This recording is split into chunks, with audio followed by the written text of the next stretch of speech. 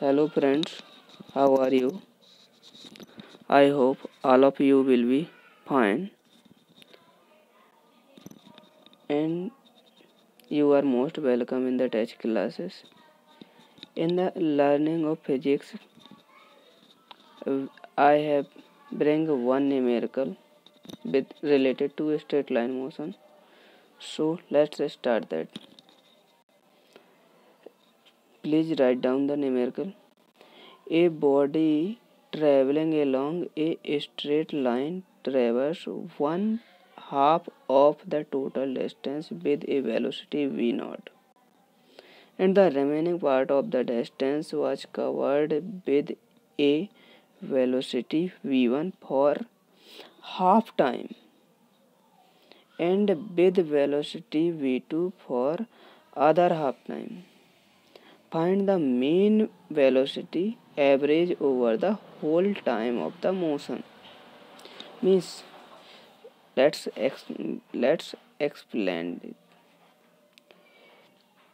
If there is a path of length x, means it has a distance of x, total distance, and a to b are the a and b are the end point of that path. So what he is saying that a body traveling along a straight line traverse one half, means x by 2 path he has covered with a velocity of v naught. So what will be time taken for this half part? T1 will be equal to x upon x by 2 by v naught. So that will become x upon 2 v naught. Let's go for the next part. So what he is saying that the time taken for C to B, let's assume it's is something. Let's assume it is 2t. So the time in a time t, means a half part of this time taking of this, that will be covered with the velocity of v1, and another for a time t, that body is moving with a velocity v2. Means if the time taken for the remaining half part is 2t, then for a time t it is moving with the velocity v1, and for the next time t it is moving with the velocity v2. I think you have got the question. So what we have to find? We have to find that average velocity or average speed, we can say, for whole system.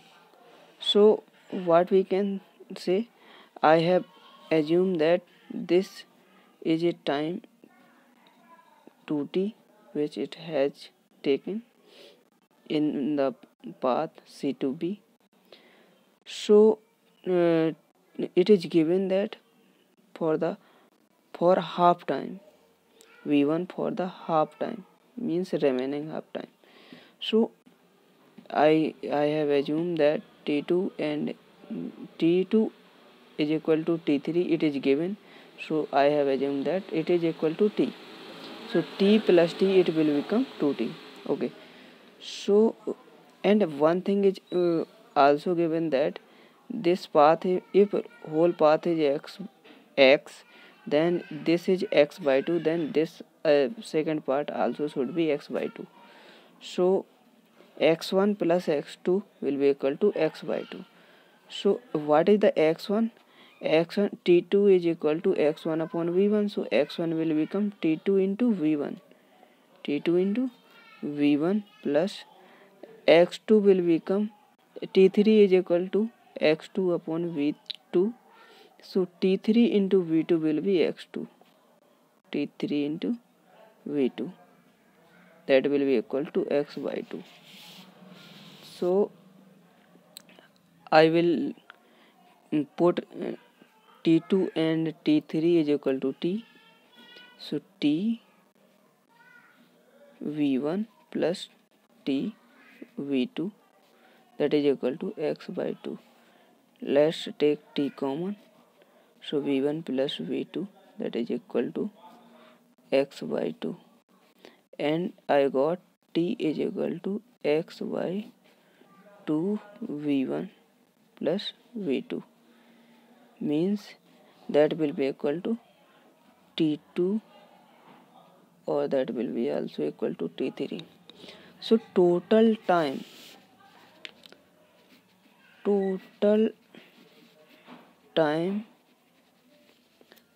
for whole system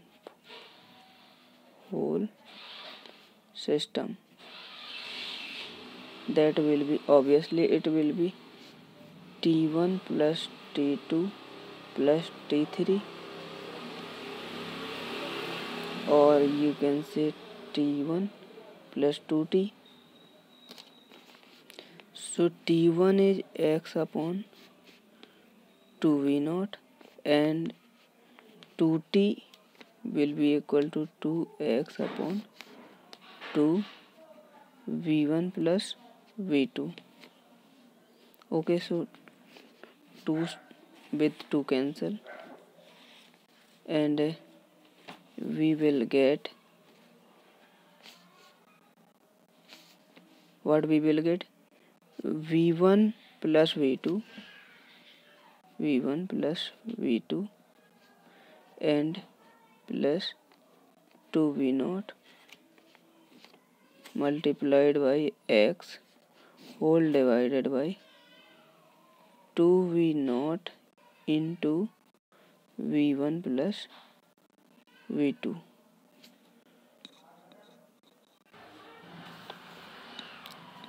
We know that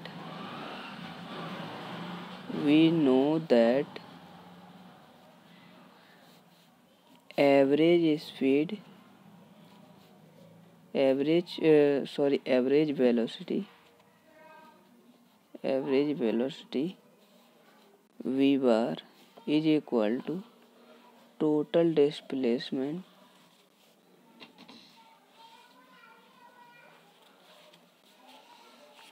divided by total time taken.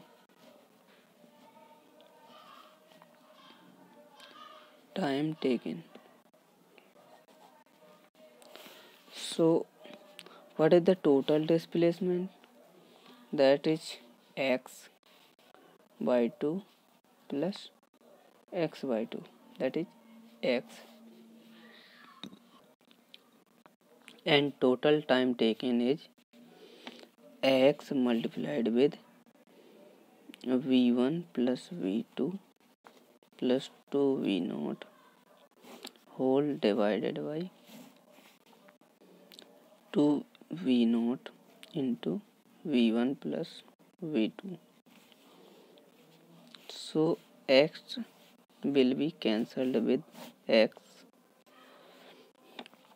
and v bar will be, it will go upside.